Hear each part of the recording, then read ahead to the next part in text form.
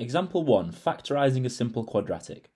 So we're trying to factorise x squared minus 9. You can see this is in the form a squared, so in this case a is x, minus b squared. So this is a difference of two squares, where we know that we can factorise this to a minus b times by a plus b.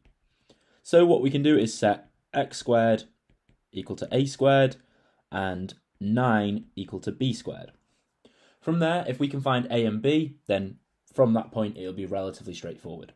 So square root both sides of this one. The square root of x squared is just x. The square root of a squared is just a, so a is x.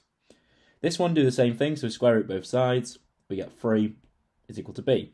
From there, we just need to substitute these into this, and then it'll be factorised. So that ends up as x minus 3 times x plus 3. These two, x minus 3, x plus 3, is completely equivalent to x squared minus 9. Example 2, removing a common factor. So you might notice here we've got 4x squared minus 100y squared. This is being times by 4, and nicely, 100 is also a multiple of 4. So what we can do is factorise this to start with to 4 times 4x squared divided by 4 is x squared, and then 100 divided by 4 is 25, so it means this ends up as 25y squared. Now, it might not be immediately obvious, but this is now in the form 4 times a squared minus b squared. So again, it's a difference of two squares, so hopefully we can factorise this to the form 4 times a minus b times a plus b. Comparing this form and this form, you'll notice a squared must be x squared, so then a, if we square root both sides, will be x. Then you'll also notice b squared is equal to 25y squared. Now, this might be a little bit trickier than you're usually used to. Square root b squared, we get b, but then the right-hand side, we're going to have to do it as two sort of separate things, but because they're multiplied together, we can just write them next to each other after. The square root of 25 is 5, then the square root of y squared is just y, so b is 5y.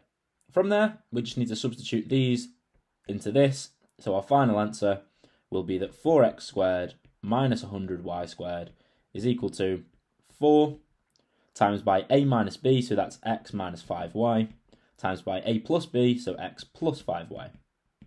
Example 3, factorising a quadratic involving surds. So factorise y squared minus 7. Again, you may notice that this is in the form a squared minus b squared, but here 7 is not a square number, so it's a little bit trickier to square root, but we can approach it in the same way. So we can say that a squared is y squared. This is really easy to deal with, just square root both sides, we get equals y. The other side is going to be b squared is equal to 7, and again you might be thinking, well, 7 isn't a square number, we can't square root that, but what we can do is just leave it as a surd, so b is root 7. Now we know that we can factorise this into a minus b times by a plus b.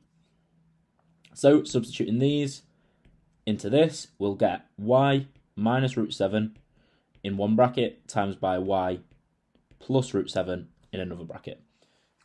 If you found this video useful, why not try the topic test on our learning platform? Here, you can answer a series of questions and get instant feedback on how you've done in a written solution format that should explain all of the steps needed to solve the problem.